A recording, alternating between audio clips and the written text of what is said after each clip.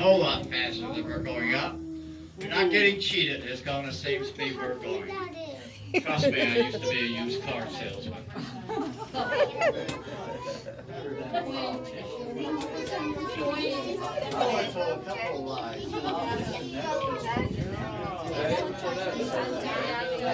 Alright, carvings coming into view. The three figures on that carving are from left to right.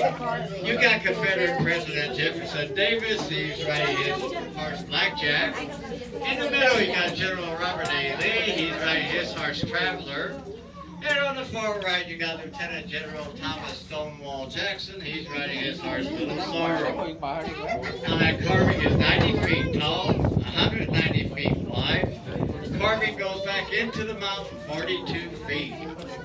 You can actually put two school buses side by side on the back end of Traveler, the horse in the middle. A 6-foot man or woman can stand inside the mount of Blackjack, that horse on the left. The chiseled out area is just a little over 3 acres. And this carving is the largest carving in the United States. It's actually 30 feet bigger than Mount Rushmore. Mount Rushmore figures are 60 feet. Our figures are 90 feet. Mount Rushmore is just spread out. It wasn't a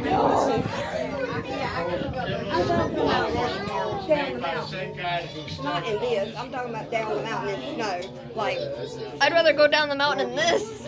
Alright, we're going to tilt forward here. And back. Forward and back.